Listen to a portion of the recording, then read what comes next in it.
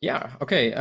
Well, basically, I wrote my own fluid dynamics software, which is called AcoDyn, and it's well developed in Rust. And yeah, so first of all, I'm currently doing my PhD at the Institute of Theoretical Physics in Münster, in Germany, just so you know my background.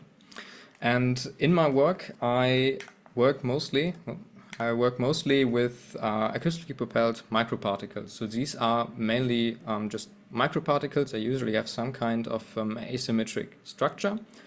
And when you suspend them in some kind of fluid and expose them to ultrasound waves, you get these secondary kind of vortices or secondary flows that form around these particles, and they propel the particle in some direction. And this is interesting for both like research purposes and also for potential technical applications. But the theoretical background for this is really difficult as long as you want to study particles that have a complex shape. So you can do analytical approximations for very simple shapes like spheres or cylinders, but as soon as you want to do something more complicated, you have to do it numerically, basically. And to approach this from a theoretical background, you need to consider the compressible Navier-Stokes equation, which I displayed here. And well, as you can imagine, this already looks quite complex, and solving this numerically can also get quite complex very quickly. Usually you would choose some pre-existing computational fluid dynamics software for this, but for our use case, everything is a little bit more complicated. So just to explain you the basic setup that we have for most simulations, we basically have a channel, and in this channel we have the particle that we want to study, and then we input an ultrasonic wave from one side on the channel, and then we have to dampen it away on the other side so that we don't get unwanted reflections back at the particle. And the problem with this is that we need to have extremely high spatial resolution and also extremely high temporal resolution. To give you a rough number for this, for simple 2D cases, you have around 300 to 400,000 finite volume cells. And for more complex 3D simulations, it can quickly get to multi-million finite volume cells per simulation. And for the temporal resolution, we need about 100,000 to 1 million time steps per wave period, and we need to simulate a few hundred wave periods. So you can see that the computational effort of these simulations quickly gets out of hand. And to sort of combat this, well, first of all, we need software that is both modifiable so that we can make sure that the software actually does what it's supposed to do, which isn't the case with most commercial solvers. And then it also needs to be very fast. So if we do these simple simulations in 2D with OpenFOAM, we need over a month per simulation, and that's just not feasible. So as any sane person, I wrote my own computational fluid dynamics solver in Rust. It's based on the finite volume method, uses a simple C solver model where the fluid domain is essentially discretized onto highly sparse ELL matrices that are then solved with an optimized version of the big step solver, which exploits the high temporal coherence that I have in my simulations. And yeah, everything works with 2 and 3D unstructured meshes that can consist of various different cell types. So in the beginning, I programmed everything on the CPU using just Rayon thread pools.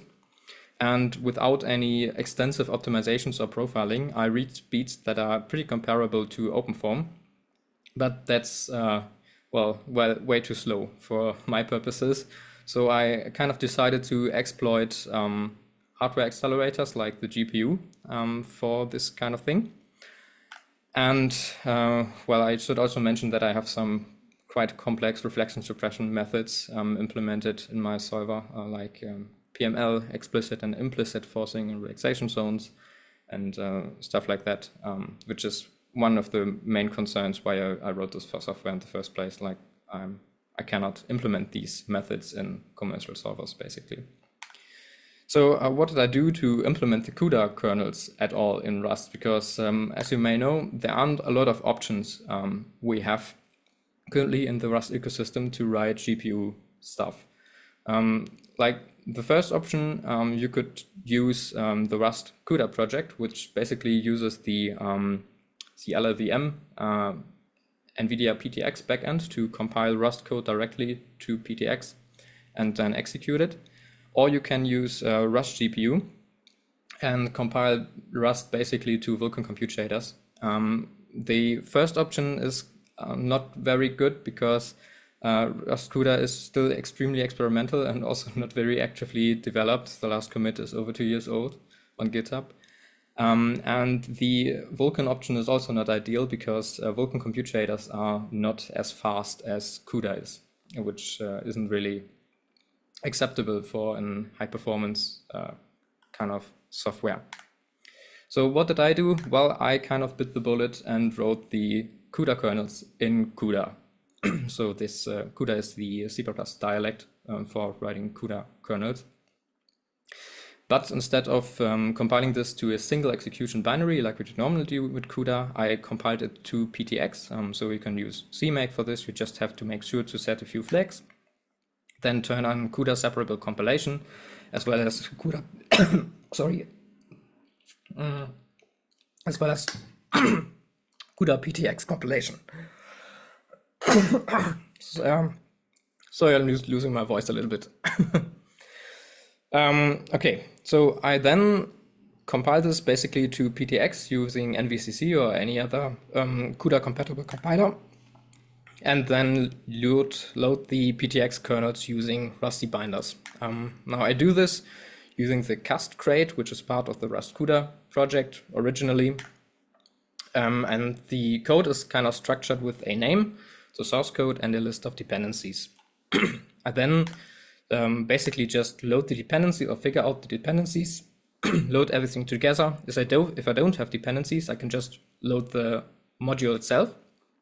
If I do have dependencies, I can use this linker wrapper to link everything together, then build a qubin from this, which can then be loaded as a module.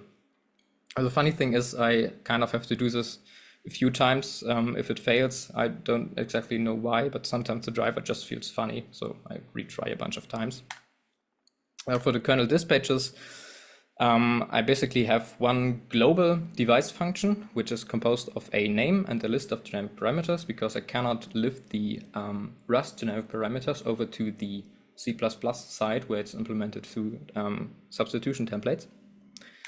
And yeah, well, to do this without a bunch of boiler code, I kind of defined these C++ macros, which simplifies things a lot. And then for the execution side, you basically just have to get a reference to the device function from the loaded module, which can be done just through the name. Then you figure out a launch configuration that is suitable for the thing you want to do, and then just launch it. Now this entire thing is then wrapped into a Rusty function, basically, so it's safe and nicer to use. Now in the beginning I mentioned some flexibility and usability aspects that the software should have, and I kind of implemented this through Lua scripting, which are well implemented through the mlua crate, which was very handy. And I also wrote my own domain-specific language to define different governing equations in case I want to simulate something other than the compressor and Navier-Stokes equations. Yeah, just for the last slide, I kind of want to leave you with some benchmarks. So first of all, I have the parallel speed up on CPU cores, just to prove to you that this problem actually scales linearly and is a good candidate for GPU parallelization. So you can see that this the scaling is pretty much linear, except for this kind of jump at 8 cores, and this is because my CPU uses SMT, simultaneous multithreading. So the cores from 8 onward share some resources with the first core, so you don't get quite linear scaling, but on a processor without SMT, that should be linear. And to kind of undermine this point, I have some comparison between the GPU and the CPU implementation. And on the right-hand side, you can see this plotted linearly. And the GPUs in this configuration are so much faster than the CPU configuration that they're basically just horizontal lines in this plot. So I had to plot this logarithmically, such that you can actually differentiate two GPU configurations. And overall, my GPU solution is pretty much 60 times faster than the CPU implementation, which also matches quite nicely with the speed up over OpenFOAM. And I think that qualifies as brazenly fast. So if you want to read more about this or contact me for research purposes or whatever, you can visit my website. And with this, I'm going to leave you for questions.